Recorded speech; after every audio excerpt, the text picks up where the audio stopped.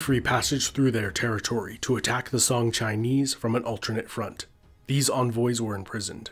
The Mongols then invaded, defeated the Vietnamese in open battle, and seized their capital city. The Viets adopted a scorched earth policy, destroying all usable pasture, farmland, and other strategic resources surrounding their occupied capital city. In no time, the Mongols and their horses were starving. Additionally, many began to contract malaria and suffer from the unfamiliar humid climate. As they withdrew, their force was harassed, ambushed, and directly attacked, causing massive casualties. Despite this victory, the Dai Viet now realized the significant threat the Mongols posed to their existence. Consequently, they began paying the Mongols tribute in 1260 in the hopes of appeasing Mongol wrath, which it did for a time. Their respite was also aided by the unexpected death of the Great Kong Munka, which triggered events that led to civil war amongst the Mongols. At the time of his death, in the west, Mongol armies had just defeated the Seljuk Turks and sacked Baghdad, destroying the city and massacring its population. The ancient cities of Damascus and Aleppo were taken. Mongol envoys were then sent to demand the surrender of the Mamluk Sultanate of Egypt, the last great Islamic power left standing.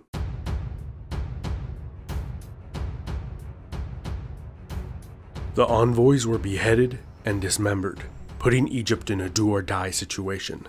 The Mamluks were an elite class of slave soldiers who had overthrown their former masters and established a new dynasty based out of Cairo, Egypt. The Khan Hulagu, who commanded the Mongol armies of the west, received news of the Great Khan's death and a summons to return to the Mongol capital of Karakorum to participate in a Kurultai to pick the next Great Khan.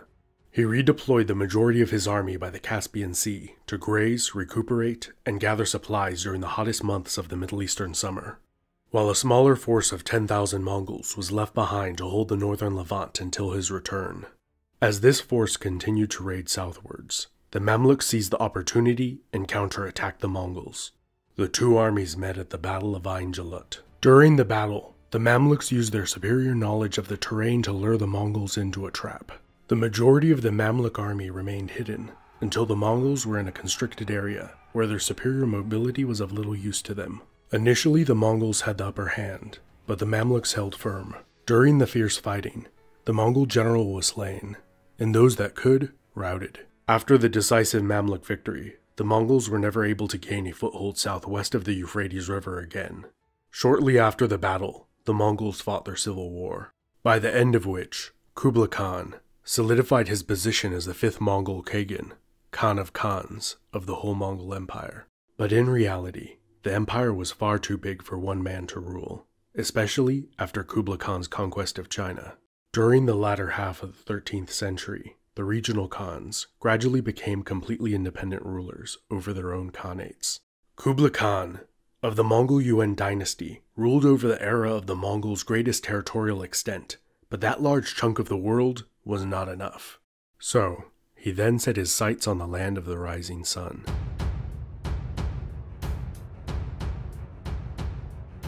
While in the final stages of conquering the Song dynasty, Kublai Khan sent a modest-sized expedition, numbering between 20 to 40,000, to conquer the island of Japan, which had ignored several Mongol demands to send tribute. The Mongols believed that it would be no trouble to brush aside the islanders' second-rate military force.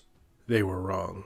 The Mongols' first overseas invasion was met with stiff resistance, as the much smaller Japanese army correctly anticipated the Mongols' landing location. They returned to their ships, and proceeded to scout different locations to land, when a severe typhoon struck the fleet, sinking many ships. The Mongols then abandoned the campaign. The following year, the Japanese executed a Mongol envoy, guaranteeing their retaliation. The Mongols completed the conquest of the Song in 1279, and began preparing a massive invasion fleet and army, which was composed of Mongols, conscripted Chinese, and Koreans. The army suffered from poor communication between the different nationalities, and poor motivation. When they landed in Japan, both sides fought to a stalemate. For months, the Japanese were able to contain the larger invasion force and inflict heavy casualties upon it. Another massive typhoon then wiped out nearly half of the Mongol invasion fleet.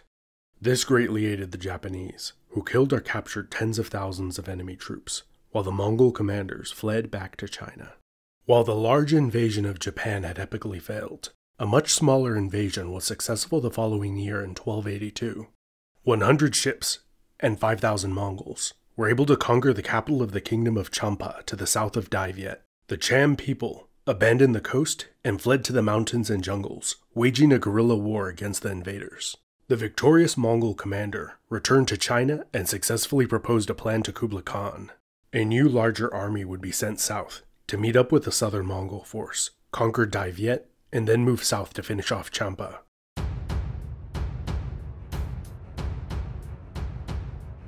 The first part of the plan worked flawlessly. The Dai Viet capital was easily taken by the combined Mongol army.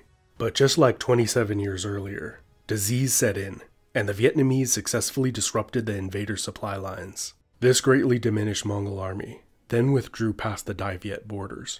2 years later, a great fleet, initially intended for the third invasion of Japan, which was called off, and over 70,000 reinforcement troops, were sent to meet up with those that remained from the earlier invasion. Again, for the third time, the Mongols captured the Dai Viet capital at Hanoi.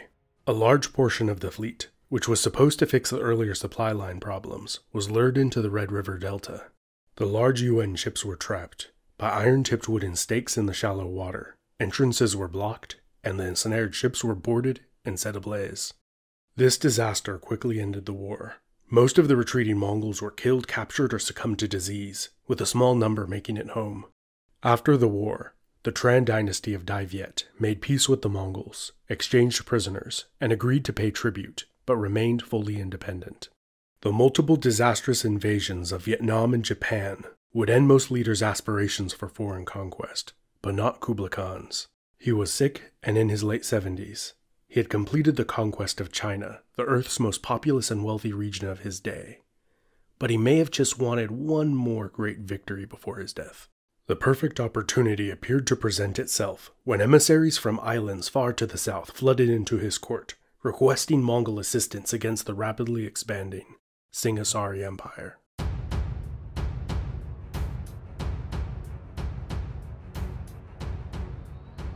Over a short period of time, the Singhasari king Kirtanagara conquered most of the Indonesian archipelago. You can probably guess how this war started. Kublai Khan sent emissaries demanding tribute, and at first they were ignored.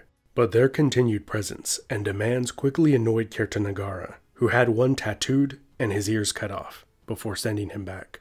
Kublai Khan was outraged, and began preparing a fleet of over 1,000 war junks, manned by over 20,000 men to invade. This blatant act of hostility demonstrates how powerful Kirtanagara felt he really was. But he really wasn't. Unfortunately for Kirtanagara, Kublai Khan was not the only enemy he had made. And while the Mongol fleet was making preparations, he was overthrown by a Kadiri vassal, Jaya Katawang. When the Mongols arrived for the fight, the Kadiri were pleased to let them know that Kirtanagara was history. The Mongols must have felt cheated. They had sailed all that way for nothing. And then, something strange happened. The son-in-law of Kirtanagara, who had his own troops and was holding out against the Kadiri, convinced the Mongols to join forces with him, to topple the Kadiri and restore the Singhasari Empire that they had set sail to destroy.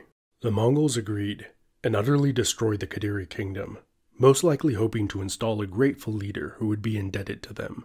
After many of his Mongol allies died in battle or had succumbed to tropical diseases, Raden Vijaya turned his growing army on the Mongols and annihilated them. This revived Singhasari would be known as the Majapahit Empire. Kublai Khan died a year after this final defeat.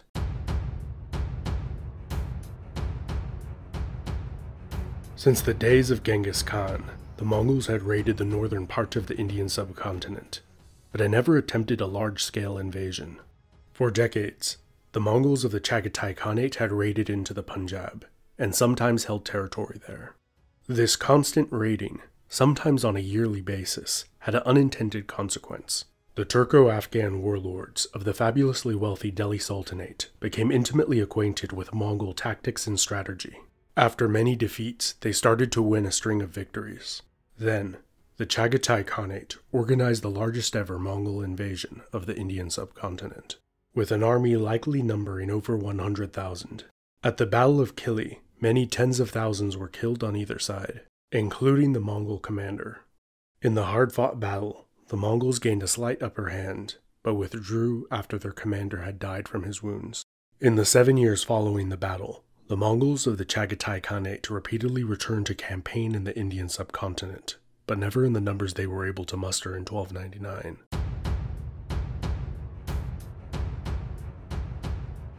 In the later 1280s, both Hungary and Poland defeated armies of the Golden Horde. The Golden Horde was a Mongol successor state. Most of the Horde's population was Turkic Cumans, Kipchaks, and Bulgars. They were known to the Russians as Tartars. This has been Epimetheus. Let me know in the comments of which Mongol invasions do you believe were the most disastrous. Rank them from biggest disaster to least big disaster. I'm curious to read what all of you think. Thank you so much for watching.